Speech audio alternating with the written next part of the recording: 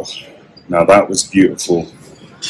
Just as beautiful as the news that you guys have gotten recently with LDN Wrestling coming back this year for a tour across the country. You'd think that it's the most amazing news in the world, and to me, quite frankly, it's the worst news in the world.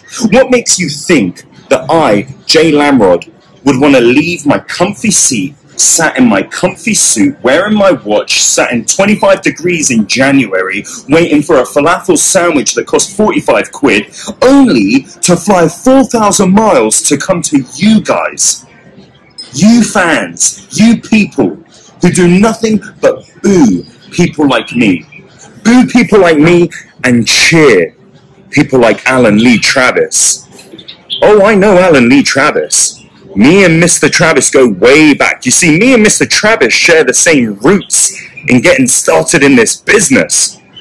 But you see, in that space of time, Alan has become 10-time British heavyweight champion. He's become a hero to the kids. He's become a hero to the families. He's become a hero to the people.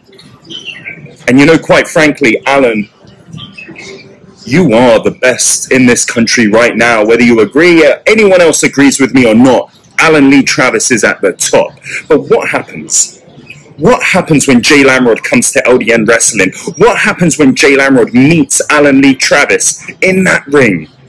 Alan, what if I beat you?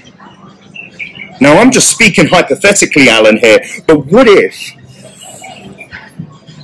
I beat you in the ring and I take the British Heavyweight Championship from you, I flee the country and I come back right here to sunny Dubai? Now that is a beautiful view.